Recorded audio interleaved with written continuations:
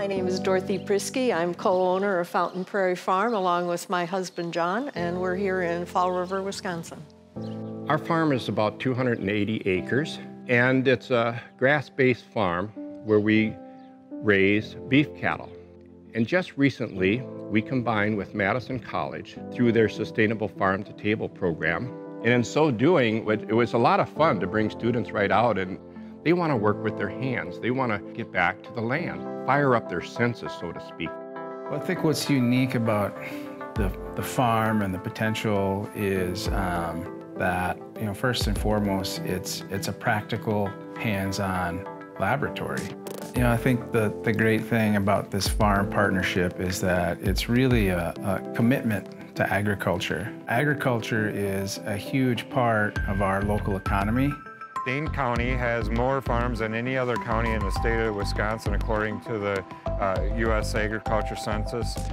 In the 12 counties that MATC's district touch, there's almost 17,000 farms. The agriculture economy represents about $17 billion in annual sales. I mean, it's a huge part of our economy.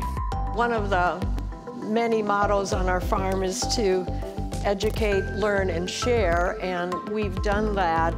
It's our job to protect and preserve and improve the farm for the next generation. Luckily for us, we've teamed with Madison College, and they brought in a young farmer who's very eager to learn.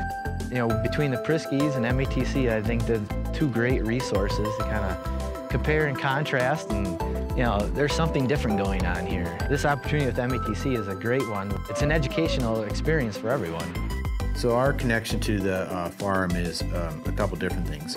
First of all, we planted a garden out there. This fall, we'll be able to harvest that garden with our students and use that product in our second-year lab. The other thing is we started a new program. It's the Sustainable Farm-to-Table Modern Meat Production. Students that enroll in this program will spend a little time on the farm as part of the classroom, learning how the animals are raised, what it takes to raise the animals, and then they will go into the harvesting of the animals and then fabrication of that meat, and a little bit about the entrepreneurial side of owning a butcher shop.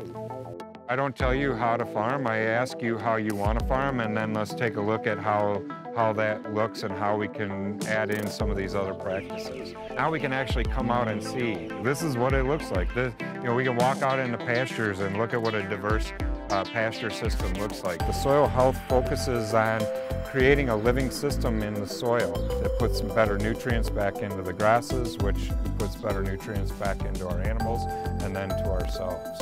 They don't have to spend a lot of money to come out here and get their hands dirty. They want to hear, they want to see, they want to smell, they want to touch something. They will have an advantage to continue to take the movement of locally sourced food to a new level.